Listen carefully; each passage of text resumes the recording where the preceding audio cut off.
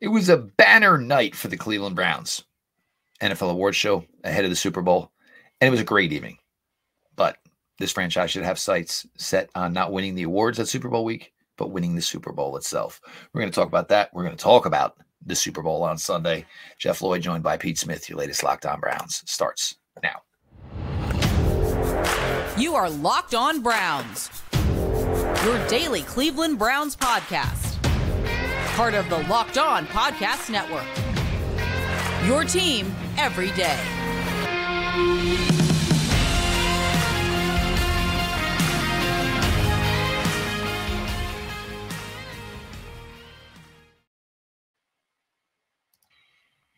Welcome back, my friends, to the show that never ends, your daily delivery of all things Dog Pound, LGB on the LOB, the Locked On Browns podcast, brought to you by Locked On Podcast Network, your team every day. Your host, Jeff Lloyd, joined today by the OBRs, Pete Smith. Appreciate everybody who makes Locked On Browns their first listen every single day. If you are not part of the everyday crowd by now, well, jump in. The water's warm. Subscribe to Locked On Browns YouTube channel. The show is always available, always free, wherever you get your podcasts. Today's episode is brought to you by Game Time. Download the Game Time app, create an account, and use code LOCKEDON for $20 off your first purchase. Comeback Player of the Year? Check. Joe Flacco wins.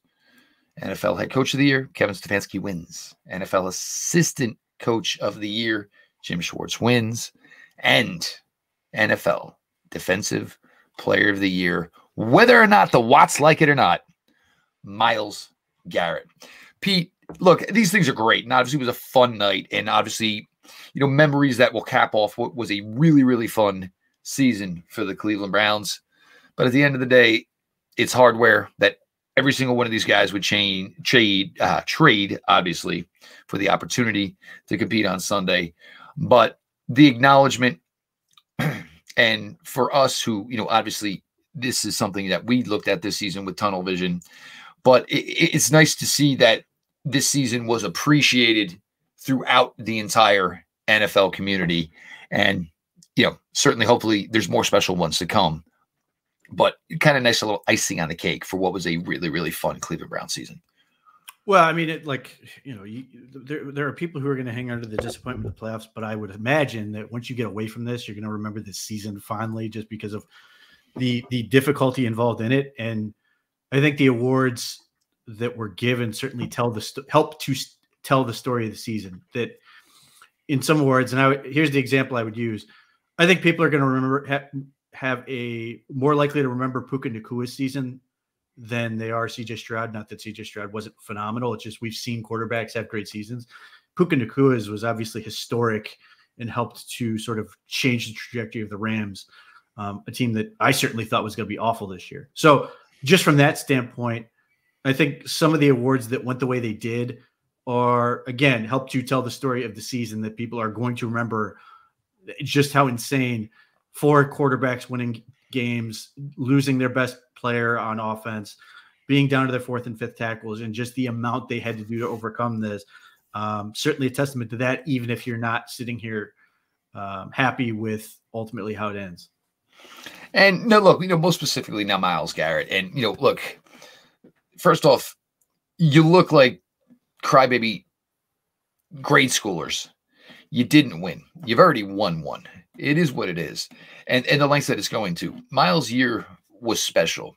There were defining moments. Nobody will forget the Indianapolis Colts game where he single-handedly was responsible for 11 points. You know, on the block field goal, obviously the sack of the end zone was covered by Tony Fields. And, you know, for Myles, he's a guy that was in this several seasons for about 3/4 of the way. Either the team faded off or Myles wasn't 100%. And even you kind of got to that same spot again this year with Myles. Obviously, the shoulder injury was able to come back. And unlike years past where Myles Garrett was being double and triple teamed, it wasn't always appreciated because those opportunities were not being, you know, gobbled up by other players, soaking up one-on-ones or soaking up the fact that, oh, man, all of us went to 95 because that's what we're supposed to do. But other guys picked up the slack. But you still saw the game plan was the same. Once Myles was paired with players who were closer to his level, not on his level, because God knows how many people in this world even are. But once you saw that, teams they still didn't change the game plan. And this year, and obviously was a driving part of the success. And that's kind of, I think, what made the difference for Myles is once you got to view this as him as a player, with a good unit around him. And then all of a sudden it was like, wow, it just absolutely wow. He is a franchise quarterback relative to the defense. I mean, the thing that's funny about this to me is it's the J.J. Watt argument for Myles Garrett. Like the amount, the sort of force multiplier, the amount he elevates everybody around him is absurd. You take Myles Garrett off the defense that was number one in the league. They're probably middle of the road, and the Browns are not in the playoffs. I mean, like they are probably a 500 team or lower. He's that good. Obviously, you can point to the Colts game. He won the game. I mean, he won the game. It's net 20 points for the Browns for everything he did. He literally caused 2 touchdowns, the safety, block field goal, which is obviously 3 points off them, and then ended up being 3 points for the Browns. It's insane just how much he was able to do to make everybody around him better. And even when he wasn't on the stat sheet, like the people who pay attention and watch, and people who want to complain about advanced metrics, you just watch, just see how much you have to pay attention to him. He's the game plan. Every play, you have to know what you're doing with Myles Garrett. Because if you don't, he will beat you. And even the majority of the time, even when you do everything you can in your power to stop him, he still beats you. So it's difficult to quantify just how important that is. But like you get into this whole stats argument. If you just go by stats, Josh Allen is the MVP of the league, and Lamar Jackson won almost unanimously. So clearly there is a consideration for what else happens. But, to me, I think Garrett was deserving this year. I think he had an unbelievable argument last year. Mm-hmm. Even when the Browns were terrible on that side of the ball, he was so good with 16 sacks, and like he was like 50, like I think 48% of their sack total and everything else. His production was off the chart, and he comes back and he was better this year, even with a shoulder injury. So, the amount, like it wasn't close in terms of, certainly the voting in this was close, which is fine, whatever. But like the players said Myles Garrett was better than TJ Watt or Micah Parsons. Only one of those was on their all-pro team. It was Myles Garrett and Max Crosby. The Pro Football Writers Association of America gave it to Myles Garrett. PFF, Myles Garrett. The AP, obviously, like I said, close, but Myles Garrett. Every single thing came back. It was unanimous. Like this idea that like it's a grand conspiracy or this, that, and the other. Like everybody who has no interest. The fact that Micah Parsons is passionately arguing for Myles Garrett in an award he was in and finished third in is a testament to just how important and powerful that Myles Garrett is as a defensive force, that you've got other guys going, no, like stop. He's the guy that we all want to be. I mean, it's remarkable just how special he is. And like the other part that's crazy to me is beyond sort of, the left half of the Keystone State, there are a lot of Browns fans that don't understand just how special he is and will still routinely complain that he's not doing this, that, and the other because they just want to see box score or whatever, or just don't get it. So it's fascinating to watch. And I've talked about this. I think there are a lot of people who are missing out on what will go down as one of the greatest Browns careers ever by far, and already the greatest pass rusher in Browns history. Well, and I think part of that is they've just never seen it. There's a certain element of this fan base that has never seen truly one of the game's elite. And that is exactly what this team has. And TJ Watt, JJ Watt, go to the kitchen table. Mom's got some Subway. Suck it up, boys. It wasn't your year. All right. Just let it go, because you'll look worse as it goes on. And all of a sudden, people always want to knock the Cleveland Browns, and you got a lot of eyes at the Pittsburgh Steelers fan base right now. Like, are you not seeing this? I mean, just stop it. It's a poor look. We're going to continue on here. Super Bowl Sunday. coming. Chiefs, 49ers. We're going to go through it here, how the Chiefs find their path to victory, how the 49ers would find their path to victory. Latest Locked On Browns continues. Do not go anywhere. Did you know that even if you have a 401k for retirement, you can still have an IRA? Robinhood has the only IRA that gives you a 3% boost on every dollar you contribute when you subscribe to Robinhood Gold. But get this, now through April 30th, Robinhood is even boosting every single dollar you transfer in from other retirement accounts with a 3% match. That's right, no cap on the 3% match. Robinhood Gold gets you the most for your retirement thanks to their IRA with a 3% match. This offer is good through April 30th. Get started at robinhood.com/boost. Subscription fees apply. And now for some legal info. Claim as of Q1 2024, validated by Radius Global Market Research. Investing involves risk, including loss. Limitations apply to IRAs and 401ks. 3% match requires Robinhood Gold for 1 year from the date of first 3% match. Must keep Robinhood IRA for 5 years. The 3% matching on transfers is subject to specific terms and conditions. Robinhood IRA available to U.S. customers in good standing. Robinhood Financial LLC, member SIPC, is a registered broker-dealer. Can you imagine if you had an extra $100 in Vegas? Would you lay it all on black? Would you go slow, $5 hands, $10 hands? Would you sit at the slots?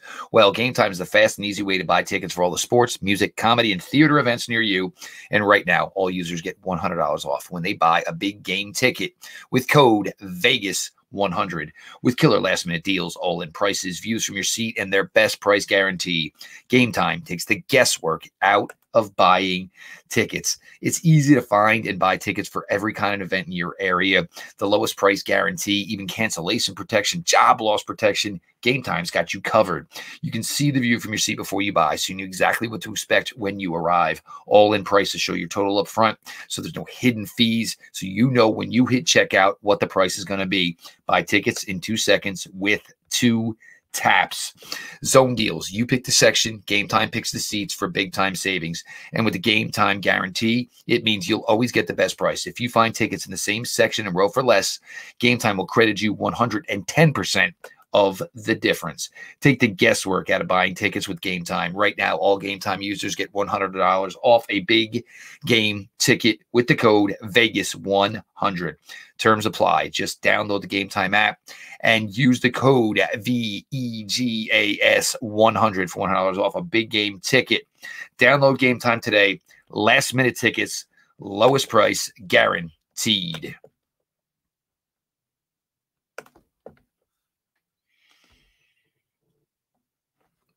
Jeff Lloyd, Pete Smith, continuing on here. Your latest Locked On Browns, Chiefs, 49ers, Super Bowl Sunday, Las Vegas.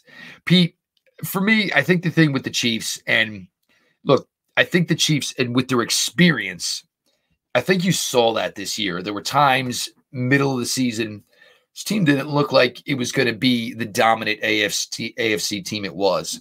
As the weeks went on, the performances got cleaner. The defense got tighter. I think there were a lot of people had their concerns about Travis Kelce. I think Travis Kelce wasn't 100%.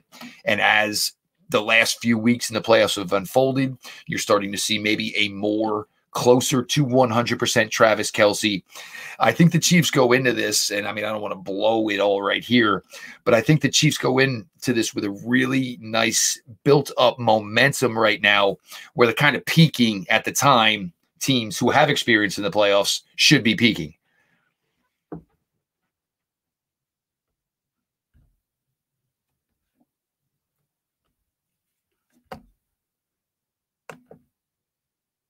The Chiefs have gotten better progressively through the playoffs. It started in the first round, but they've just every round they've gotten better. A team that many people thought was like going downhill at the end of the year, with all the reasons to believe that. They go on the road to beat the Buffalo Bills. They go on the road to beat the Baltimore Ravens. Like, that is a tough sled to get to the Super Bowl. And that certainly should give them all the confidence in the world. And they've done it before. They've won. This is not new for them. They know what to expect, even if it's obviously going to be a challenge for them. But there is far more pressure on the 49ers to win this game than there are on the Chiefs. Now, whether or not they actually feel that way is, unclear, but the 49ers have that feeling of, when are they going to finally do it? Is this going to be the year? I mean, we're still not quite to Steve Young territory. We're going to have to pull the monkey off the back, but still, you can see why everything is working in the Chiefs' favor. They play incredible defense, and that has been the issue for the 49ers. A team who, when Deebo Samuel was slightly injured, they're sitting there going, how are we possibly going to produce points with Brandon Ayuk and George Kittle and Christian McCaffrey and Trent Williams? I just don't have any players. Like, this is, and I think the Chiefs are capable of causing those types of problems for the 49ers. Brock Purdy has not. I think Brock Purdy in the second half of the Detroit Lions was magnificent. Like, he was tremendous. But there's a lot of play in the playoffs. You're sitting there going, not very good. And the Chiefs have the potential talent to cause problems. And, it's debatable. Certainly the 49ers are capable, but I'm not sure I'm confident they're going to be able to do the same thing to Patrick Mahomes. And the other thing, with the Chiefs here and the way it's gone for the last couple of weeks, look, they've run the ball well. San Francisco, there's their issues, obviously, in stopping the run. The Chiefs are just completely comfortable in their skin. They know who they are. They know what they are. Rashee Rice is going to be a solid standout performer for that team for years to come. If you listen to Myles Garrett speak about playing against the San Francisco 49ers, he mentioned how having interior pass rush seemed to be something that really caused difficulty for Brock Purdy. Enter Chris Jones. Yeah. That one lines up pretty good, I think. Mahomes, obviously, for me, when you talk about Patrick, I think up to the point where Patrick Mahomes, it could be Patrick Mahomes versus door number one, or whatever. You could say Patrick Mahomes versus, and I don't know a way that I could bet against it, or I would believe it would not happen. His relationship with Kelsey is going to be one of the greatest quarterback to receiver, wide receiver, tight end that has ever been in this league. And now actually talking to some people, prior to the NFC Championship game, and people, oh man, Detroit. I use the phrase, just say this sentence out loud to yourself. The Detroit Lions are going to play in the Super Bowl. You say it, and well. Brock Purdy is going to outplay Patrick Mahomes to win a Super Bowl. That's a hard one to say and actually have belief and conviction in. But makes for a nice segue. We're going to talk about what it would look like or how it would happen if the San Francisco 49ers do, in fact, find a way to win this game. Jeff Lloyd, Pete Smith, latest Locked On Browns continues. Everybody, stick around.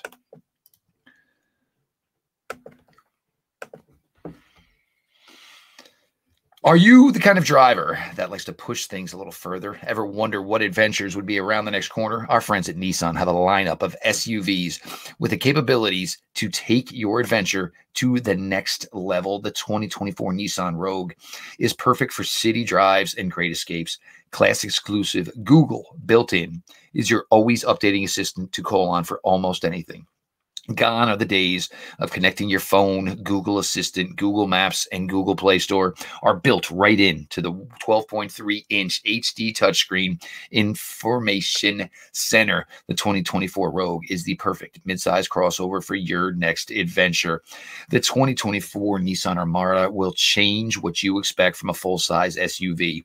Picture a rugged 4x4 that can sit up to 8 in first-class luxury and style. Tow bigger and explore further in the 2024 Armada. Take the Nissan Rogue, the Nissan Pathfinder, or the Nissan Armada and go find your next big adventure. Shop Nissan.com.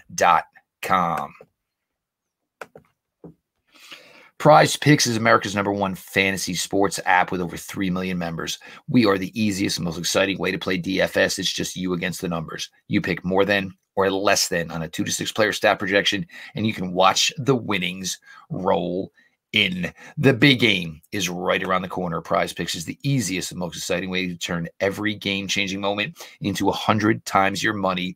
With as little as 4 correct picks, you can turn $10 into $1,000 If Patrick Mahomes throws for more than 1 yard in the big game, you win on Prize Picks. Prize Picks has players and stat types that you're selecting. They highlight your winnings from Prize Picks, how fun and simple the experience of playing the game is.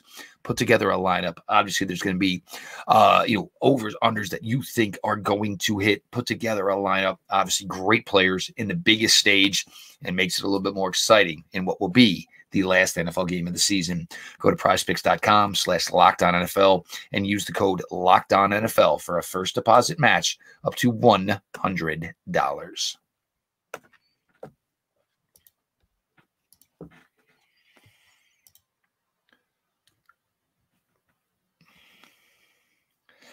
Closing out your latest Locked On Browns, your host, Jeff Lloyd. Appreciate everybody who makes Locked On Browns their first listen. If you are not part of the everyday crowd, well, make a new plan, subscribe to Locked On Browns YouTube channel. Get yourself in there. The show is always available. It's always free wherever you get your podcasts. The OBR's Pete Smith joins. We are talking a little bit of Super Bowl here. Pete, now look, San Francisco has personnel. There's no question about it. Defense, they have things that they do well. They have things that they don't do well. And, for the 49ers, a lot of people felt, hey, what would happen last year? What would happen if Brock Purdy didn't get hurt in Philadelphia? How would that game worked out? How would the Super Bowl worked out if they pulled that off? Well, you get your redemption song. Bob Marley movie coming out, right? Blow plug there. You get your redemption song this year. You are in the Super Bowl. Brock Purdy is healthy. And I totally agree with you about your points about the NFC Championship game. He stopped trying to force things and took what the defense gave him. And we got all the nice little non-athletic superlatives, good effort, gutsy runner, hidden athlete, all those great things. Brock Purdy took the game into his hand, took what the defense gave him, and was able to manipulate it into a big win, obviously, for the 49ers. But this is the grander stage. The Chiefs have a very, very good defense. Not like there's not playmakers on this team for the San Francisco 49ers team. And for me, one of the keys, I think, is going to be Christian McCaffrey having a very productive day, because one of the keys, obviously, to beating one of the greatest quarterbacks that's ever lived is make him a spectator more than an actual performer. And that's kind of the task in front of the San Francisco 49ers. Yeah, you hit on a thing that I think could really work for the 49ers, and it's line of scrimmage. Obviously, there's a lot of focus on the fact that Joe Thuney is going to be out of this game. Yes. But the guy who's been completely forgotten in all this is Charles Omenihu, who tore his ACL last week. Well, 2 weeks ago, and it was like early in the game. Yeah, he's a good player. He was causing problems in that game. So who's it's not just that Charles Omenihu is a threat, it's who's lining up over Trent Williams.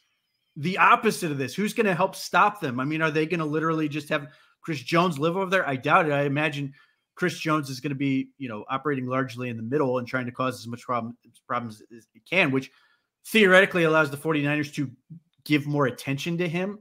But yeah, losing a guy like Omenihu, not having Joe Thuney against a very dynamic 49ers front, those are real issues that could cause problems for both sides of the ball. Are the Chiefs going to be able to consistently stop the run? Are the Chiefs going to be able to protect Patrick Mahomes? Or are we going to see a repeat of the Tampa Bay Super Bowl where he was under siege the whole game? That's a huge key for the 49ers. I don't think I think it sort of works for the 49ers that they don't really need to have great corners, because Rashee Rice is a very good player, but the 49ers don't necessarily have to have lockdown guys to deal with the Chiefs receivers. What they have to have is guys who can trail Travis Kelce, and I think certainly they have linebackers, they have safeties that can cause problems in that effort. They can disrupt there, but those are the things that sort of help them in the situation. Obviously, look, if the Chiefs can't rush the passer with guys like Omenihu out, or Chris Jones is not dominating the entire way, the Steve Spagnuolo solution is usually to blitz. So at that point, it becomes a combination of Kyle Shanahan and Brock Purdy being able to diagnose and understand where the ball has to go when the Chiefs send pressure. Otherwise, you could get the Brock Purdy that the Cleveland Browns saw, where he's constantly under siege and cannot get out of his own way. I think, to your point, they are going to try to run the ball a lot. I think they're going to try to control the clock. I think they want to control tempo. I think they want to limit the amount of time Patrick Mahomes is on the field and just space out the amount of time between drives. Now, it's easier said than done. Again, the Chiefs have a very good defense, but the 49ers have the pieces, have the guys to create those problems and create matchups that work for them. Well, Pete, we got to do it, obviously. All right, so we need winner, score, Super Bowl MVP. Well, I assume that I'm not betting against Patrick Mahomes. I mean, come on. Ever. The ghost of the greatest quarterbacks that ever lived, and you put together the greatest talents of individually, and you turn it into this super transformer. No, Patrick Mahomes. Yeah, I mean, there's that element, and there's the fact that Kyle Shanahan has not figured out how to get out of his own way in some regards. And I'm not just talking about play calling and some of the things he might do there. It's his lack of aggressiveness in certain situations that call for it. He will punt in the middle of the field on 4th and 1 at some point, and you'll just sit there going, what are you doing? You have Trent freaking Williams. Run behind this guy. But in the same scenario to that, though, would be the Chiefs would have it on their own 34 after that punt, and it would be 4th and 1. What are you doing, boys? Stay on the field. That is the 4th and 2 was a huge play. Yep. That allowed them to score the opening drive. And they also got stopped on 4th and 1 later against the Ravens, but they are willing to take those all chances. And you're in Vegas, baby. You're in Vegas. You better be all in. They are looking to score touchdowns as opposed to settle for field goals. Ultimately, I don't think this is going to be a high-scoring game. I think it's going to be similar to what we saw in the AFC Championship. So I think it's going to be something like, let's say 23 to like 16 or something like that. And ultimately, I think Patrick Mahomes will get the MVP. There's a chance maybe they'd give it to Kelsey, but I think Mahomes will get it if they win. Well, obviously, I do not believe the Kansas City Chiefs are losing this game. This team is just that good. As far as the score, I'm a little bit more in line, I think, with you. As much as you think Dome, Super Bowl, I think there's going to be a turnover or two. Obviously, the Chiefs don't care. They know they're going to play aggressive. They understand with the aggressive play, that will lead to a turnover or two. Purdy, it's going to be interesting. I think Chris Jones, who most likely will be playing his last game for the Kansas City Chiefs and would like to cash in big time one more time, is going to have a big game. As far as score, I think I'm kind of in line. I think maybe a little bit further, though, maybe a 24-13. I think this game is probably going to be over by the 10-minute mark of the fourth quarter. MVP. Yeah, I think Travis Kelce does enough, somehow, some way, it will be Swiftified, and Travis Kelce will end up MVP. If he scores a touchdown and has over 70-something yards receiving, and part of it might be because what he's done the last 2 weeks, obviously phenomenal, and against Buffalo, certainly solid against the Baltimore Ravens. But go ahead, I didn't want to cut you off. Well, I would say if he does, it's going to be all the more reason I think he's going to retire. He'll walk off. Let me tell you, look, him and his brother can write their ticket. You think Pat McAfee? They want to go that route. They can go that route. I just wouldn't. I think Travis Kelce will retire. I don't know if he'll stay retired, but I think he will retire. He may come back for, some games if the Chiefs are in a good spot. But listen, when I hear things like, you do interviews with GQ or whatever it was, talking about how much pain you're in, and I think the Chiefs are going to have more trouble. Obviously, if they lose Chris Jones, I think there's going to be sort of a last dance feel to this thing. But yeah, I mean, look, and same reason I'm not going to bet against Patrick Mahomes in the game. I'm not going to bet against him for Super Bowl MVP. He may get a scramble for a touchdown. He may find Rashee Rice. He may throw the MVS pass on 3rd down over the top to secure possession at the end of the game. Like he is, it's his world, and he doesn't turn over the ball, which is the other part about this. So even if Travis Kelce is spectacular, I think the part of this is Patrick Mahomes has played so clean that it becomes very difficult in terms of a game management thing. If he's not turning over the ball and he plays at a pretty high level against the 49ers defense, it's going to be impossible to go against him. Well, and even for Travis Kelce as well. I mean, wow. Maybe I should retire and propose to my billionaire girlfriend. I suspect that's a betting line somewhere. Yeah. I mean, look, I don't think you're going to propose to a billionaire on the field at the end of the Super Bowl. But hey, if I'm contemplating retirement and, my next option is to get married to a billionaire, I think Travis can be okay. I think things will be all right. Could be the perfect 48, 72 hours for if an athlete like obviously Travis Kelce. He is Pete Smith from the OBR. We always, obviously, look, as much as we would love to sit down and chop this down and break this down about the Cleveland Browns playing in the Super Bowl, that day is going to come. But hey, it's business, it's content. We got to do what we got to do. I hope everybody enjoys the game. Always, Pete's help, obviously, this season, obviously throughout the playoffs. And now we officially close the door. And what Locked On Browns started on was off-season talk. It was draft talk. That's where it cultivated. That's where it marinated. That's where it grew. And now, obviously, it's here where it's at. And I appreciate you guys so much. Make sure you're following Pete at _Pete Smith obviously, the OBR. We had Ian on yesterday. Obviously, they're ready to go. These guys are ready to put out full, great off-season content. Make sure you are checking all of that out. Of course, your host, Jeff Lloyd. Appreciate you all who can make Locked On Browns your first listen every single day. Join the Everyday Crowd. Subscribe to Locked On Browns YouTube channel. Show is always available, always free, wherever you get your podcasts. This has been your daily delivery of all things Dog Pound. LGB on ELOB. Let's go Browns.